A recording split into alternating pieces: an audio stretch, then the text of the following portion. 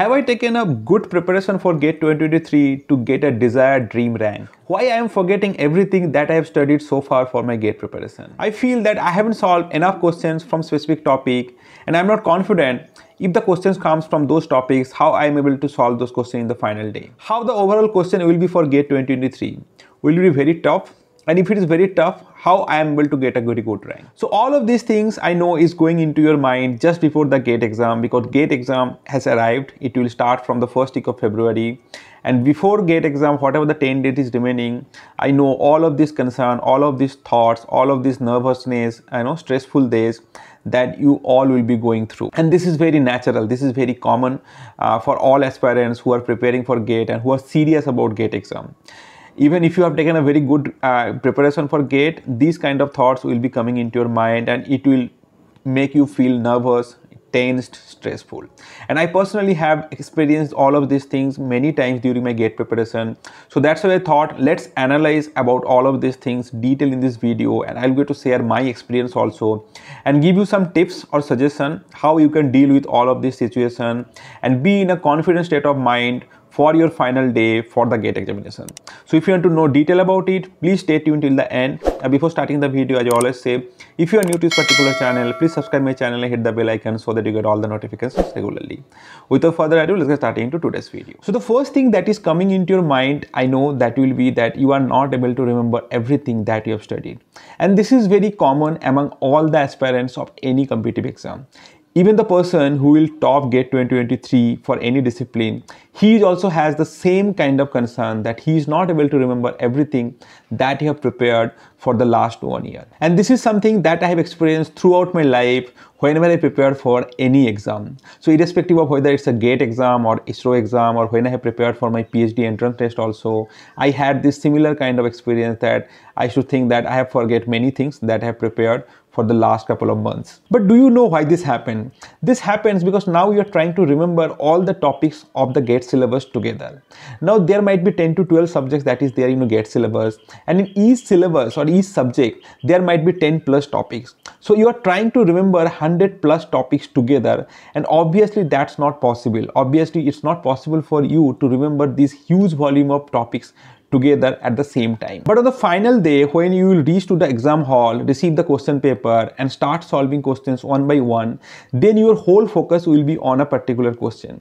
Then you will find that you are easily able to recapitulate the concept that you have studied when you are focusing on a single question. So please don't dwell in your mind that you are forgetting everything that you have studied. It's very natural and very common for all the aspirants.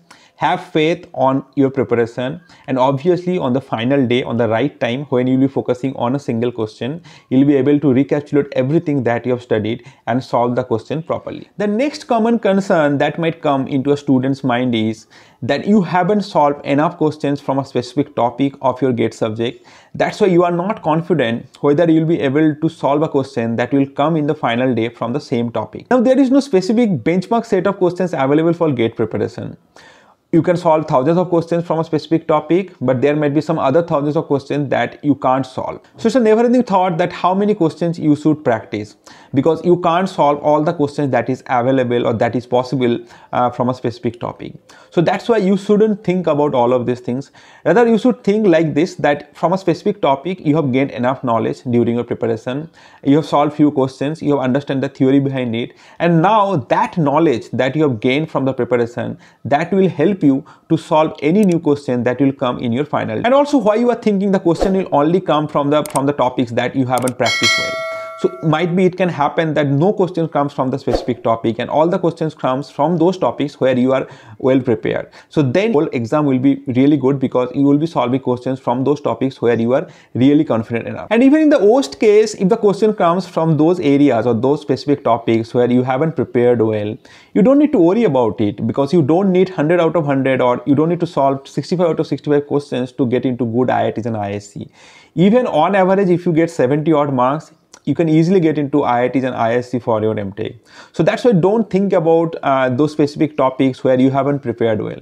Rather, for the next 10 days, focus on the areas where you are really prepared well, and be confident that with that knowledge that you have, you'll be easily get 70 odd marks and get into top IITs and ISC for your MTech. The next common concern among the students' mind is how the question paper will be. Will it be very tough? And if it is really tough, how I am able to solve it and how I will get a good rank. Now this year, IIT Kanpur will be setting the question paper, and traditionally they are not well known for setting up a tough paper. They used to set up moderate paper, and if you look into 2015 question paper, you will easily get a pattern of how the question paper they used to set. Even if the question comes tough, it's actually a blessing for you if you are someone who is a serious aspirant and prepare really well for GATE 2023. Because if the questions are easy, someone who have prepared 60% of the GATE syllabus, he or she will be easily able to get through the questions from their intuition or some kind of intelligence level. If the question paper is tough, then only the one who have prepared really well for the GATE examination will be able to achieve a good GATE rank. Because those who haven't prepared well, he or she can't be able to solve those tough or tricky questions.